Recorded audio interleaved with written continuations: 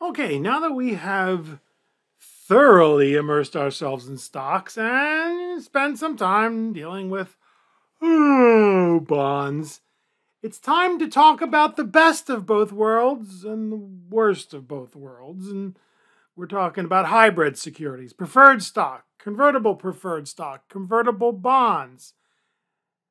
They have characteristics of both. And the reality is, I'm not a big fan of these. Not because they might not be good for you, but it's just if you want growth and income, you buy stocks. And if you want income, you buy bonds. Why complicate things? But there are people who do specialize in preferred stock and convertible bonds and convertible preferred stock. But we're going to find that they're really not that exciting. And in the case of preferred stock, they really aren't for us retail investors. Now, you're overworked. It's, we're getting towards the end of the semester. We're not there yet, but feels like it. How am I going to make it for the next several weeks? If this doesn't interest you, or you don't have the time, forget it. Skip over it. There's only going to be 3 questions on exam number 4 about preferred stock and convertible bonds and convertible preferred stock.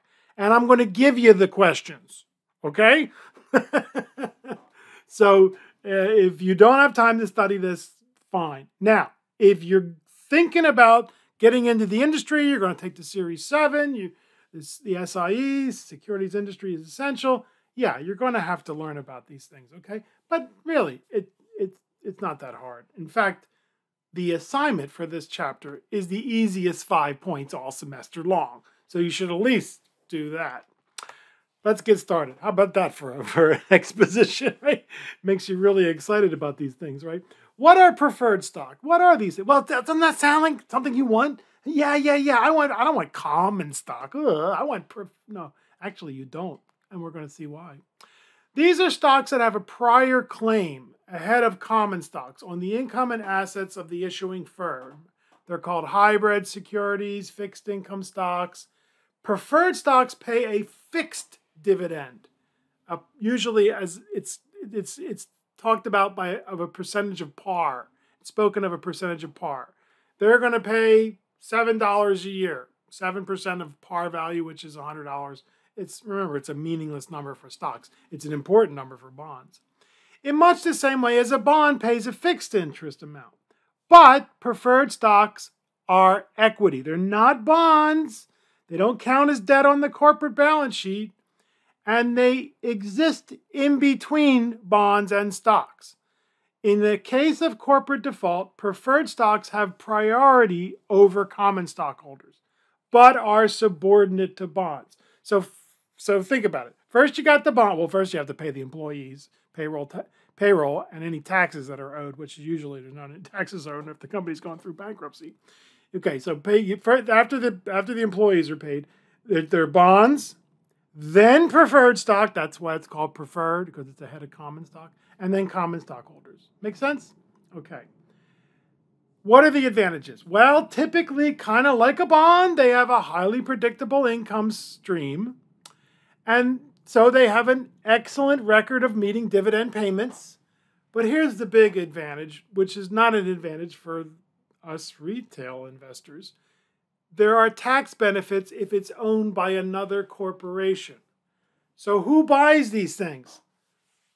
Other companies, like Warren Buffett's Berkshire Hathaway.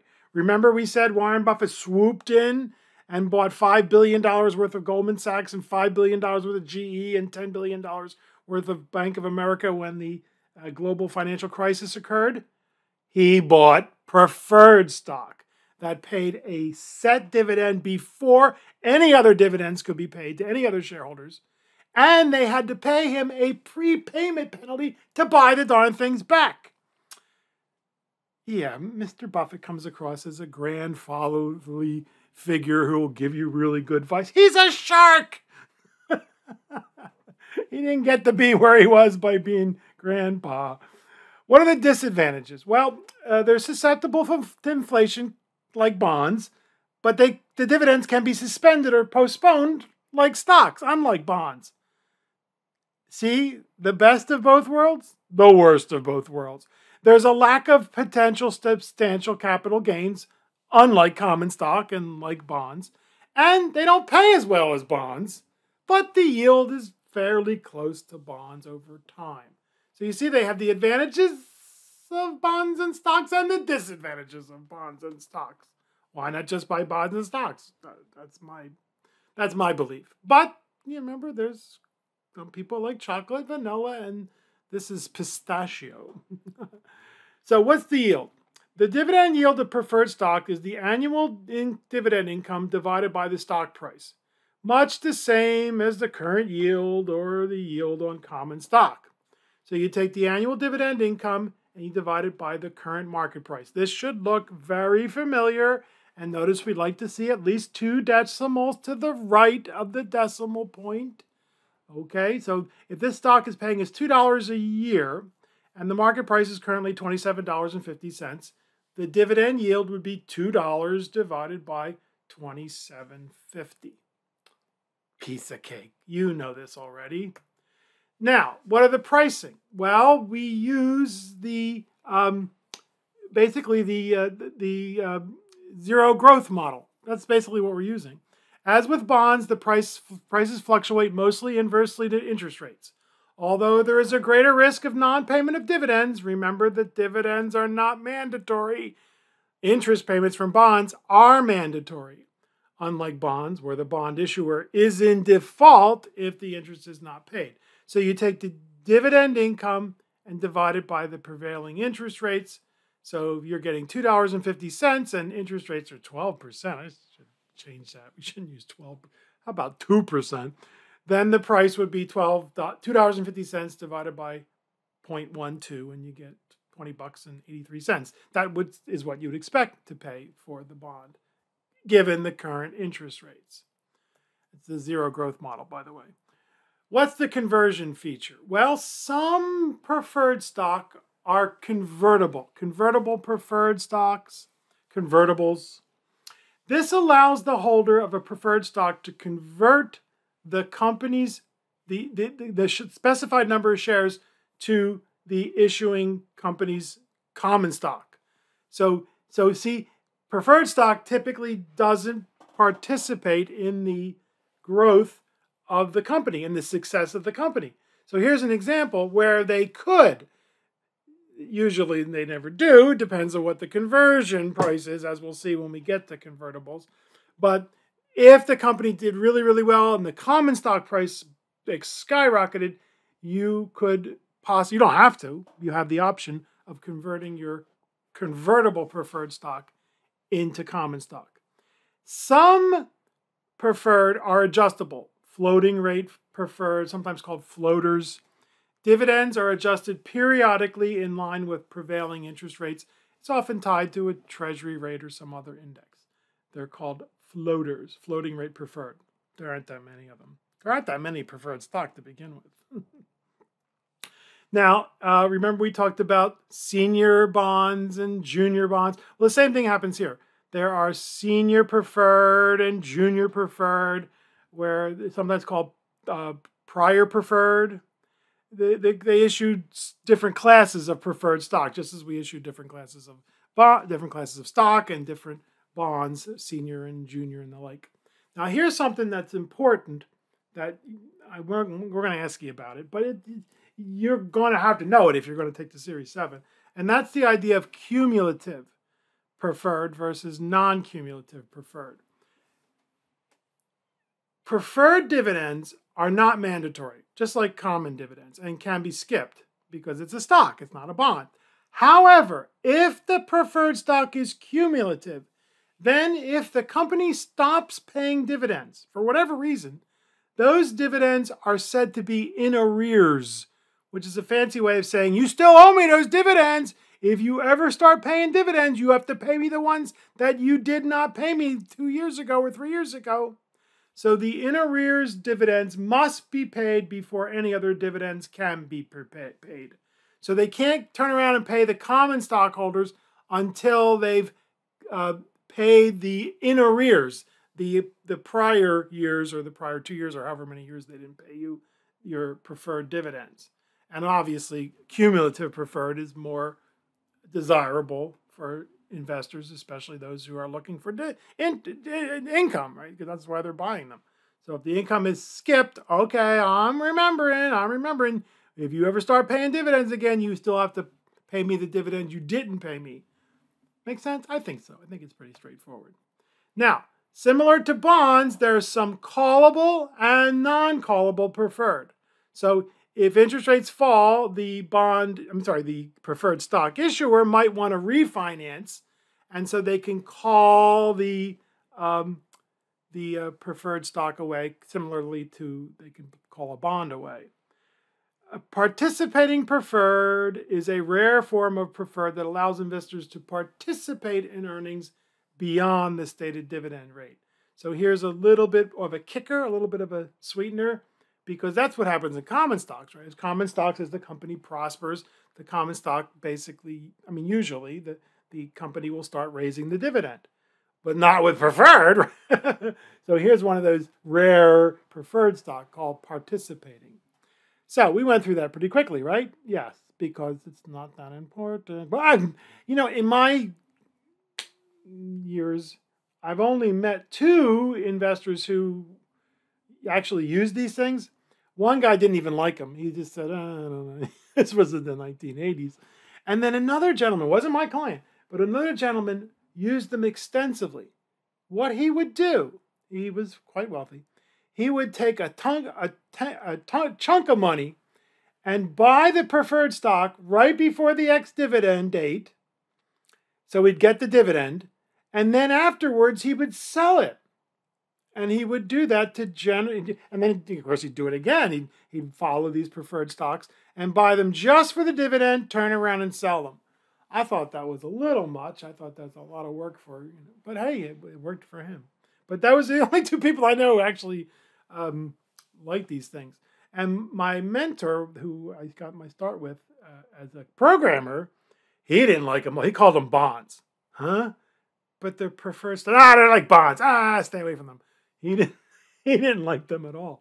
He referred to them as bonds. They're not bonds. They are technically equity. They're technically stocks, but they're not as desirable as common stocks, in my humble opinion. You decide. Okay, now, convertible securities.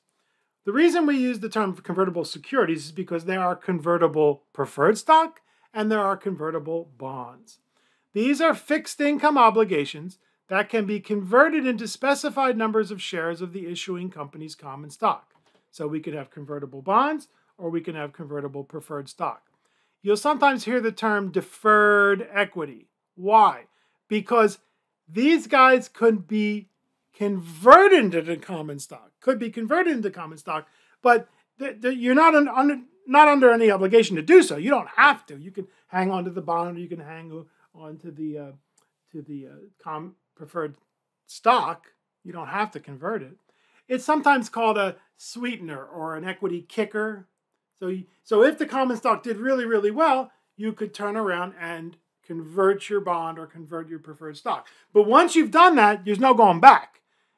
Once you've converted, that's it. Now you have your common stock, and if the stock tanks, oh well, that's what you own. So here's a $1,000 bond that we can convert into 20 shares or 30 shares. We'll discuss that the terms in just a moment. Okay, so what are the conditions? There's a conversion period. That's a time period during which the convertible issue can be converted. This is normally deferred for a period of years, just so that it takes a while for the equity to ever get diluted. Because obviously when this happens, it dilutes the common stock. So they say, okay, wait a few years before we can do this. There's the conversion ratio. That's what we just talked about. They're going to tell you, okay, one bond can be converted into 20 shares or 50 shares or whatever. And then there's the conversion price. That's the price per share at which the common stock will be delivered to the investor.